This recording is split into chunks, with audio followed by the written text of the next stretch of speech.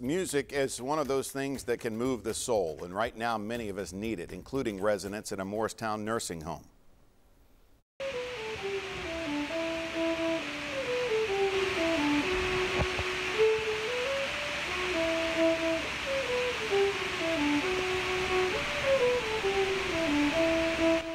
Let me tell you about Chuck Nail.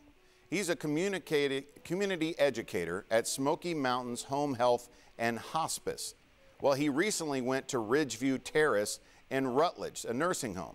He played the fiddle outside residents' rooms, and if you hear the background static, that's rain. He played the fiddle in the rain to lift their spirits. Chuck, you, my friend, are a no-brainer for a perfect 10.